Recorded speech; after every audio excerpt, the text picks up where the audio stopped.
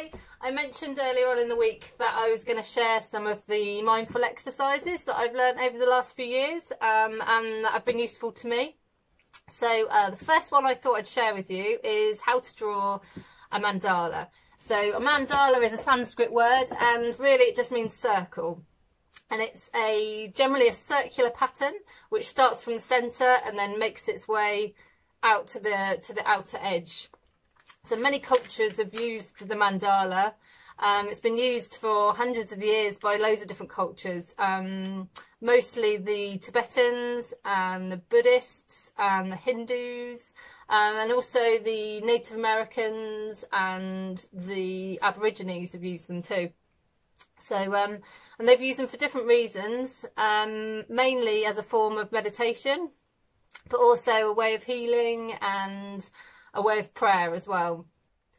So I think creating mandalas is a really great way, really fun way to de-stress, relax and just really calm the mind and bring yourself into the present moment. So you just need a few things before we start. So you'll need a pencil, a rubber, a sharpener, a compass, a protractor and a ruler. First thing you need to do is draw the centre circle. So if you're very particular, you might like to measure the middle of the page. I'm not that particular, so I will just guess by my eye what is the centre. So we'll just start by drawing a small circle in the middle. And then from there we'll just so you've got one ring now, so from there I think we'll draw 5 rings, and we'll draw 5 rings all together. So we just need to draw 4 more rings, and it doesn't matter how far apart they are, just go with what you think. So I've got 3 there, 4, and then 5. So it should, if you can't quite see that very well, I'll lift it up, hopefully something like that. Hopefully you can see that. And then from here we need to segment the circle. So using the protractor, you need to put that middle cross at the bottom where the vertical and the horizontal line cross. We're just going to put that on where your compass point is, roughly, so that bottom line is horizontal. And from the protractor, we're just going to mark out the segment. So we're going to start with 0 degrees, and then it will be 45 degrees, then 90 degrees, then 135 degrees, and then 180. So from there, once you've got those marks, we're just going to flip the protractor. So we've now got, and get that centre cross back on your middle dot that's in the middle of your circles, and we're going to match up. You should already have the marks for 0 degrees and the mark for 180 degrees. So if you line those up, all you'll need to mark is 45 degrees, 90 degrees, 135, and then you've already got the 180. So the marks should look a little bit like, I don't know if you can see it that well on the screen or not, a bit like that. Okay, so now we just need to use our ruler, and we're just going to join all those marks together. So you should be creating almost like a dartboard, I suppose. So just try and make sure the lines all cross in the centre, and then you should have, I'm hoping you can see that. All we're going to do is just start adding patterns in between the segments. So usually mandalas are started from the center, so I'm just going to start drawing a pattern in the middle. You can draw anything you like within that segment as long as you repeat it within the other segments of the circle. Okay, so that's what I've chosen to do for my center of my mandala, but you can choose whatever you want. So from here, then you just work ring at a time. I tend to work between the lines, so in the space between the segments, but you can work with the lines if you prefer. So so we're working on the second ring. So again, another pattern, but again, whatever shape you want, and as long as you're repeating. So I'm just doing three petals in each segment here. So I shall show you that if it's not very clear. And it doesn't have to be exact. You can be exact if you want. But I don't tend to. It's quite nice if it's a little bit quirky. That's what I say anyway. So that's what I've done for my second ring. I've just done some little petals. And then you just work your way to the outer circle. So the next one, I might want to do one big kind of petal again. I don't know, apologies if you can't see that well while I'm doing it. But I shall show you. And I am trying to go quite fast so it's not too boring. Anyway, there's the third ring. Again, feel free to be totally creative and create your own thing. As long as you repeat what's in between each segment, it will look great. And it's not about what it looks like either. It's more about enjoying the actual moment of just drawing and letting your creative side just free for a while. So I'm going to go with the fourth ring now.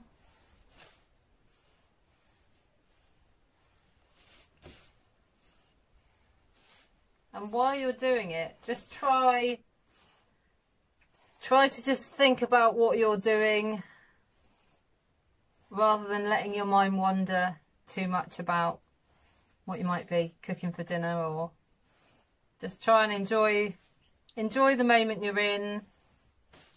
You might like to just notice your breathing and just make sure you're not holding your breath too much. It's meant to be enjoyable. It's not meant to be a stressful thing. So just enjoy it. That's my fourth ring. Here's one I created earlier, so I didn't have to. And that's what I chose for my fifth ring. Just some more petals around the edge. But again, you'll create whatever you feel like creating. So once you've got, put that down there. So once you've got your shape in pencil, that's just like your basic shape. And once you've got that, got a black fine line pen. Ideally it doesn't, if you're going to paint, the fine line pen needs to be waterproof. If you're not going to paint, and just maybe you might want to colour it in coloured pencils, or you might not want to colour it in at all. But if you're going to use paint, definitely use a waterproof pen. So we're going to start just penning over the pencil marks that you've made. And again, don't worry about it being too exact. It just doesn't really need to be. Nothing's perfect. If you wanted it perfect, you could do it in the computer, but this is just all about creating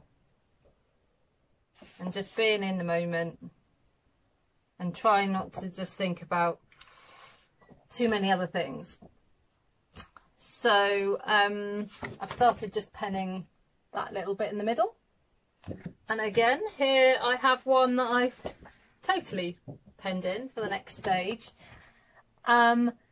And then from here, you might want to start adding some more, just a bit more detail.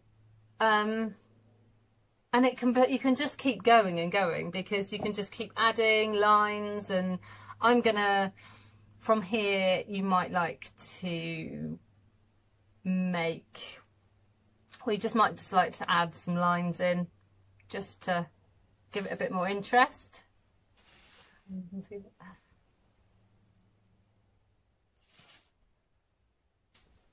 Again, don't worry about it being too perfect. Just enjoy creating lines, and you'll probably surprise yourself about how good it actually will look, because it does tend to, even if it's a certain bit's not perfect, it all balances out in the end, and it usually looks really nice.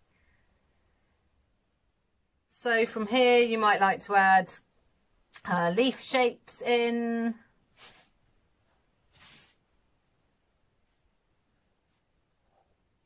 And there's so much. Once you've got your basic shape, I'm using going straight into pen, but you can do it in pencil first and then add the pen if you're not so confident. Or you can just go for it with the pen. So I've got one here, which I've finished penning and adding a little bit more intricacy to it. You could keep going further than this, but obviously we've got a bit of not that much time, so I'm just done a fairly simple one here. And then from here, the really fun bit, you can start adding the colour. I'm going to use paint today, just because that's what I've got here on my desk. But you can colour it in. Colour pencils are nice, or watercolour pencils are nice. Anything you want, or you might just want to keep it black and white. I'm going to add a little bit of paint because I've got these here. So okay, so I'm just going to add in some colour.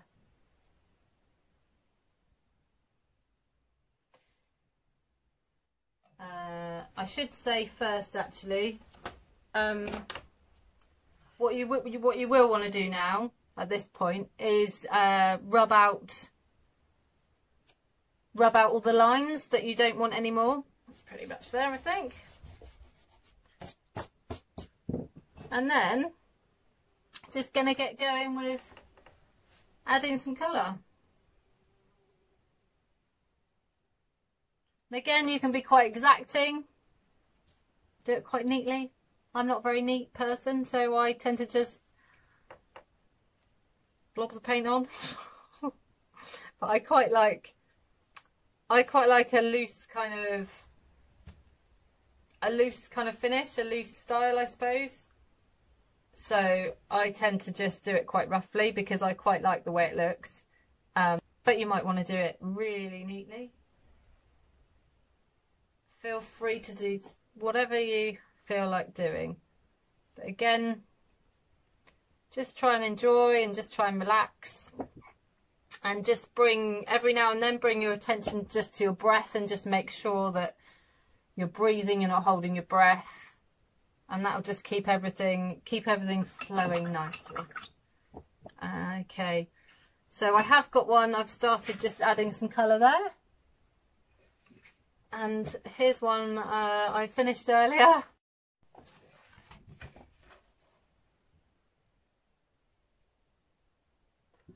So that's the mandala I created today. It's quite a simple one, but hopefully it gives you an idea of how to create them. I do have a book that I've created called Mindful Mandalas, Colour and Create Your Own, which have mandalas that I've designed for you to colour. And then go on to describe step by step how to create your own mandalas as well. It gives you a guide of exactly how to do that. So it might make a nice gift for somebody, or a little reminder of how to create them. The book on its own is £9.50 and it comes in a little canvas bag, or the book within the bag and with all the kit you need is £14.50. So the kit includes a ruler, coloured pencils, a pencil, a protractor, a pen, rubber, sharpener and a compass. So everything you need to create your own mandala. So thank you for watching, if you made it to the end, and I hope you enjoyed it and I hope you'll take something from it. I just think they're a great way to unwind and de-stress and just forget about everything else and just bring your attention just right into the moment. So thanks again and have a great day. Thank you. Bye.